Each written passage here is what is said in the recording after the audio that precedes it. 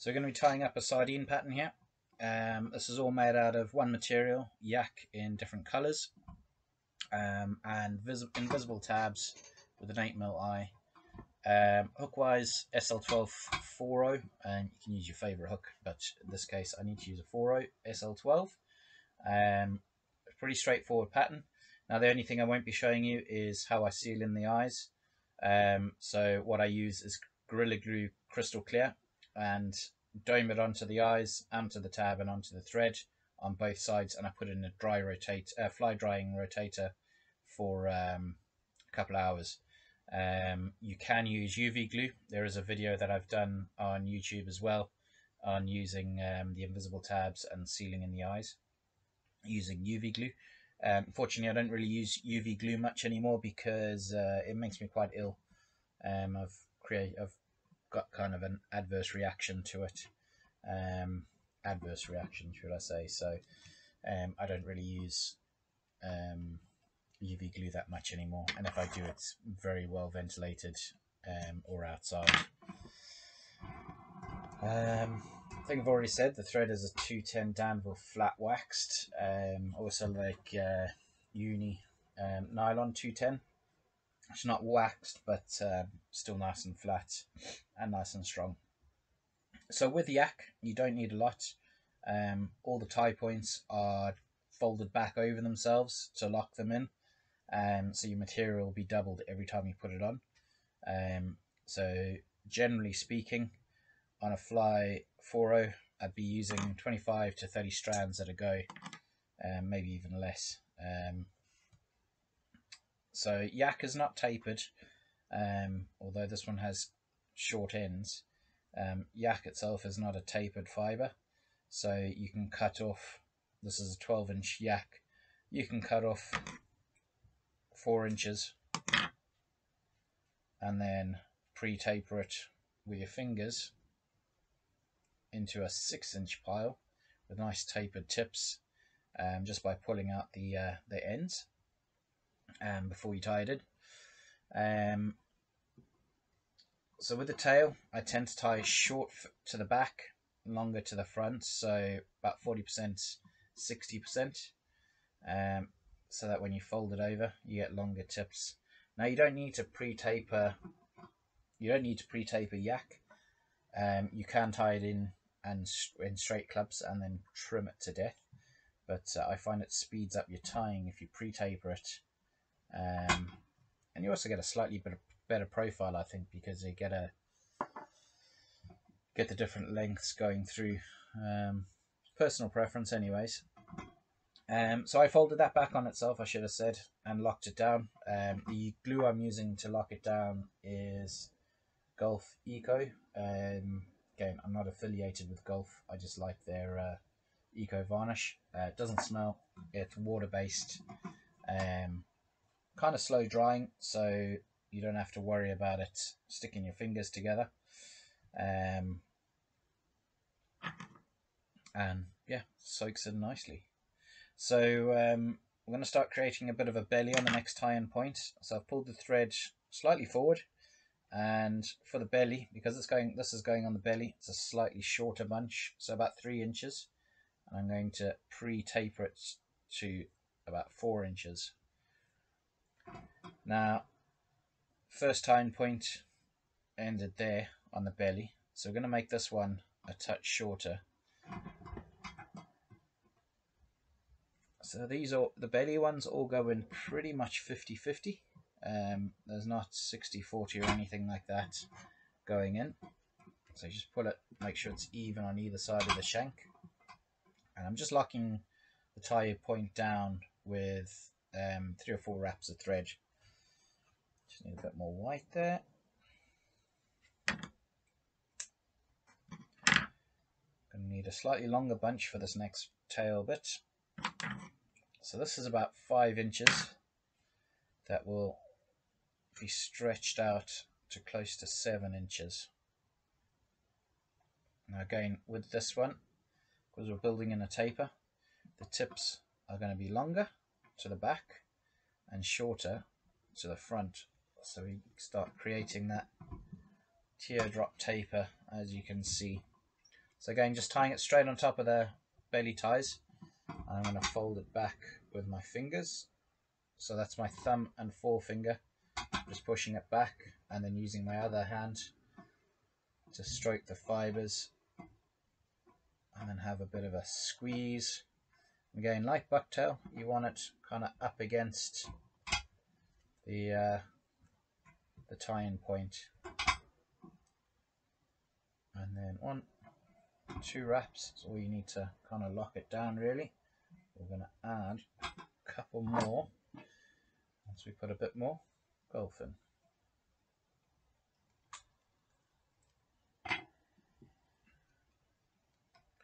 There we go. So again, bring it forward 3 or 4 wraps again. Just going to, as you can see, you get that nice bit of taper. So like I said, all it does is it just speeds up the tying a little bit. Oh, where's my belly stuff? Tips are getting scraggly on this bit of white, so I'm just going to split it. Make sure it's about even again. Pre-taper those tips.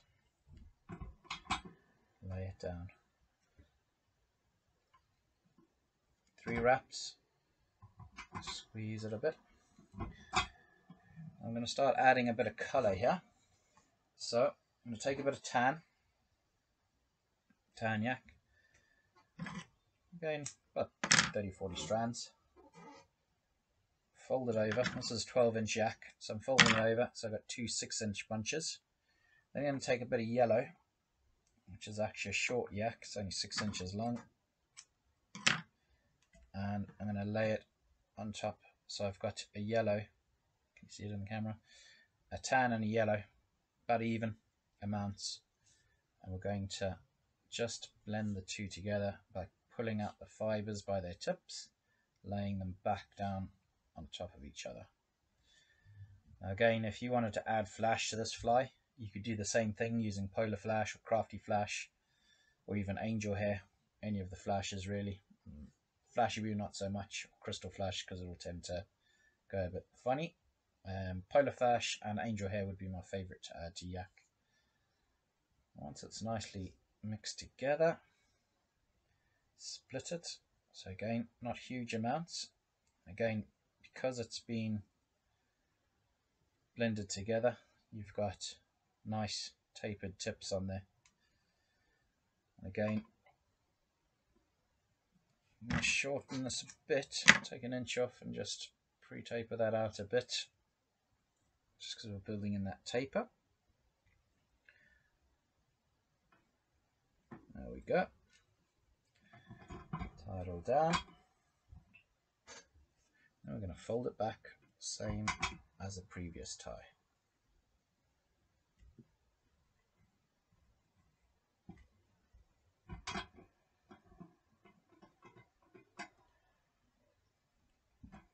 So the back on these flies, obviously, pardon me, is slightly longer than the belly fibers. Again, that just creates a bit of a taper. And there we go. It's locked down in. So now, from the previous tie, from that previous blend, I've still got half a stack of mixed yellow and tan. And what I'm going to add to that is a little bit of chartreuse. Pull that too much there. Keep that for the next tie. And again, I'm just going to blend the two. Now you could put straight chartreuse on there if you want. The reason I like to do this is because you'll get a bit more of a color gradient. And again, honestly don't think the fish cares, but I do when it comes to how they look on my vise. Again, I'm going to have to shorten that a bit. Back down to about 5 inches or so. And I forgot to tie my belly, so I'm going to do that first with my little bundle. Same as before, no different. Taper the tips. Now, each belly bundle gets progressively shorter. So this is only a 4-inch bundle. Again, tied in 50-50, so it's even. And then we're going to take that little bundle that I prepared. It's probably a bit too dense. Take a couple of fibers out. I'll lay that down like so. And then just brush in that back bit there. So that's your chartreuse, yellow and tan. So 2 layers kind of blend in towards each other a bit more, rather than having harsh lines, which isn't quite as natural, I think. Okay, a drop of Gulf varnish on there, and stray fibre. How's that looking? I think that's looking pretty good. Right, we've got 2 more tie points to get into that last little bit. Don't worry, because that's how it is. It gets a little bit denser towards the head. So again, a little bundle of white.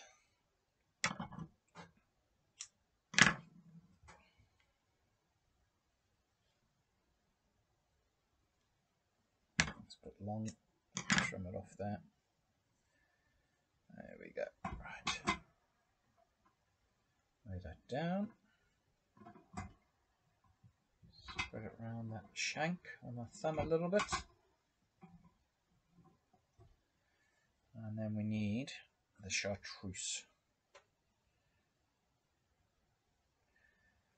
So that's a bit of chartreuse there.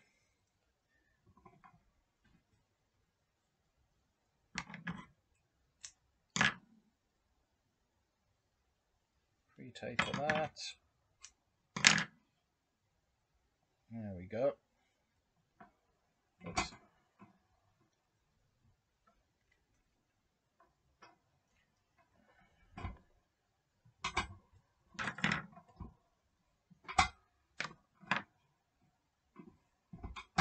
Looking good. Fold that back. So that's a straight bundle of chartreuse.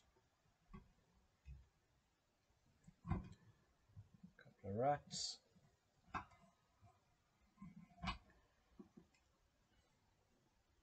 Lock that down, bring your thread forward. So that's your chartreuse layer.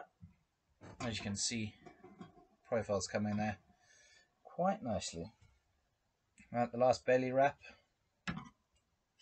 is coming into play. It's a little bit long, trim it off. Lay that in. There we go. Now we need our avo green.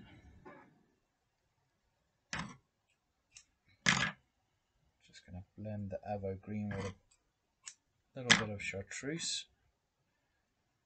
I pulled out earlier.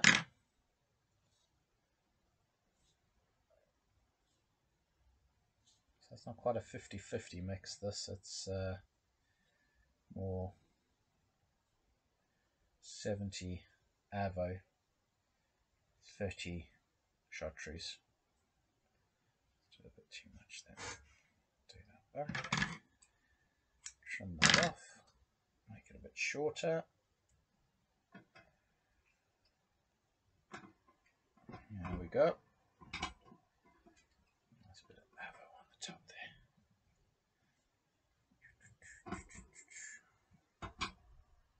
Right, fold this back again, exactly the same as before. A couple of wraps to lock it down. Using a toothbrush just to brush it out every now and then. Get all the fibers to lay together.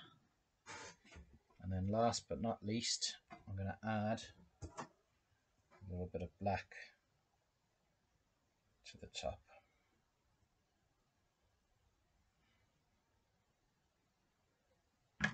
Again, you don't need much.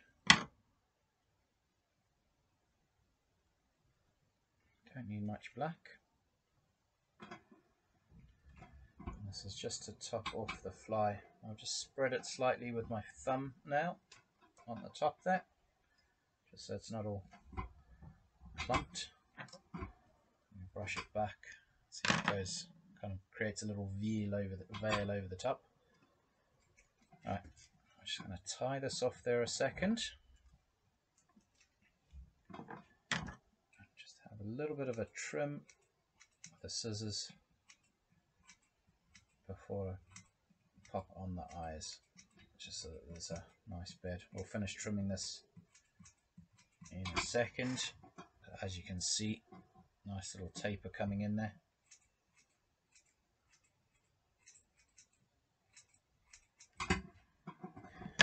Right, invisible tab time. Again, these are invisible tabs that have just been added to a flat 8mm eye. There is a previous YouTube video of how I do the eyes, or do the tabs on the eyes.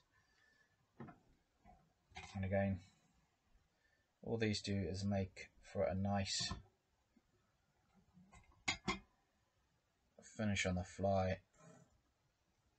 Get the eyes nicely in place before they get UV'd, or in my case Gorilla Glued, because I can no longer use UV.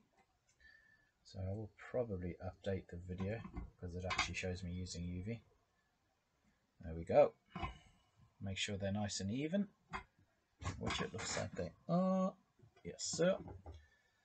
Fold back those tab ends.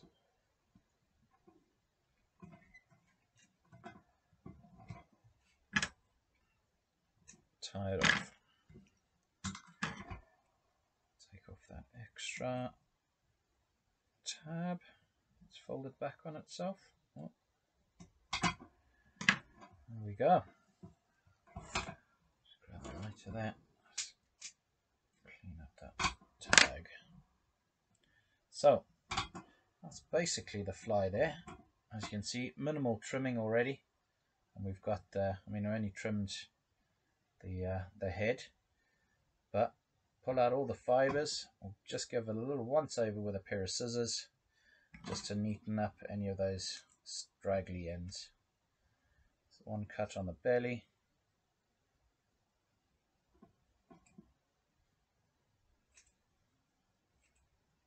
one across the back,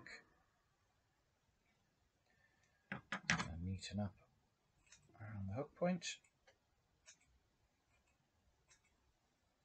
Whoops. Like I said, minimal trimming because of the pre-tapering.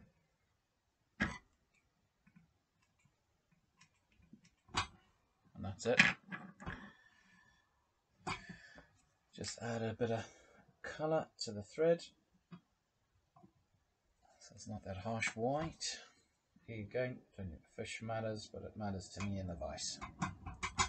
Right, I had a false eye with a permanent marker. That's one.